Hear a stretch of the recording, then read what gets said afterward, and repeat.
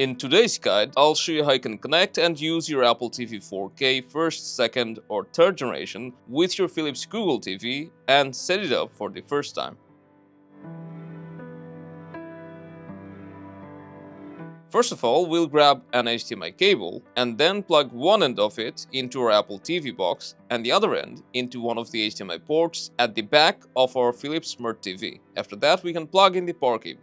Right after connecting our Apple TV to power, it will turn on by itself, and on your Philips TV, you'll have to switch to it manually. To do that, you can just open the sources or input list and then select your Apple TV from the list. Now it has switched to Apple TV and we can see the hello screen. Now let's grab our Apple TV remote and start the setup process by selecting our language. Then choose your region and hit continue. Now you'll get two options, either set it up using an iPhone or iPad or set up manually. We're gonna go with the latter. Now choose whether you want to use Siri or not. Then you'll need to connect to a Wi-Fi. Now sign in using your Apple account and password. After that, enter the account verification code that will be sent to your iPhone or any other Apple device.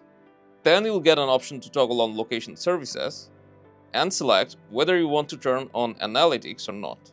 Now we will agree to the terms and conditions and choose whether you want a password.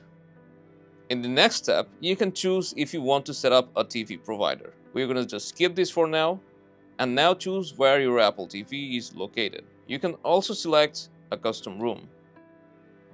After that, you can download the aerial screensaver, which will take about 1 GB of data.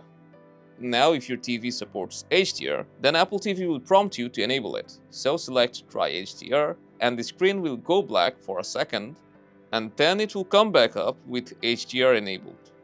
Now you can hop into Apple TV and enjoy your favorite entertainment. And also note that you can use your Philips Smart TV remote to control your Apple TV. So there's one less remote to worry about. And that's all there is to it. If you found this useful, you can let us know by dropping a like, subscribe for more useful guides, and I'll see you in the next one.